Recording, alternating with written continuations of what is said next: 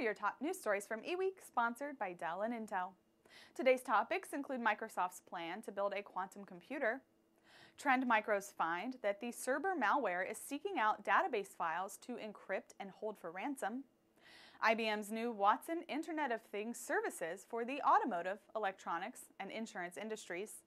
And the release of the Microsoft Office Online Server Update. Microsoft is on a mission to build a quantum computer, and the company has appointed Todd Holmdahl to manage the project. Holmdahl is the corporate vice president of Microsoft Quantum, a unit dedicated to turning the company's quantum computing research into real-world products.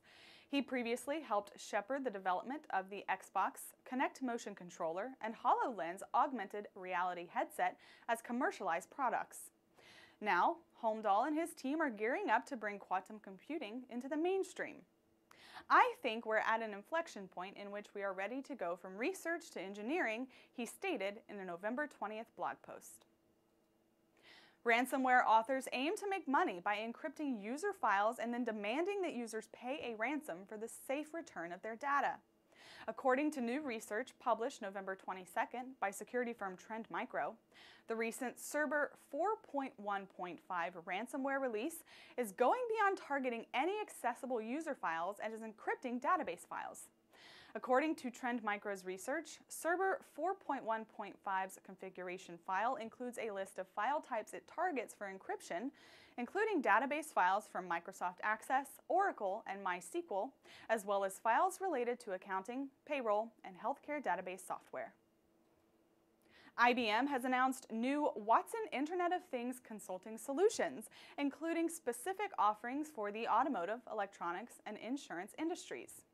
Jesus Mantas, GM for IBM Business Consulting, explained that IBM's goal in introducing the new IoT consulting solutions is to help enable organizations to recognize and benefit from the business transformation benefits that IoT can help to provide.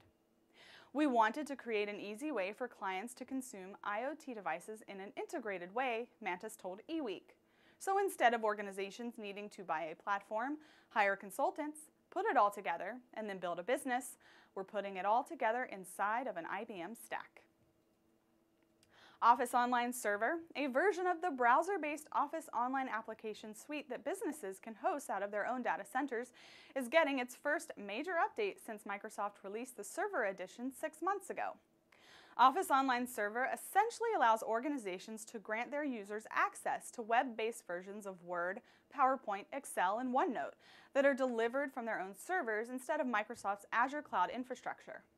The software can be coupled with Exchange Server 2016 and Skype for Business Server 2016 to enable advanced content sharing using the browser-based Outlook client and remote presentations. Thanks for watching. Follow the links on this page to learn more about the stories mentioned in this broadcast. And check back every weekday for another daily tech briefing from eWEEK.com.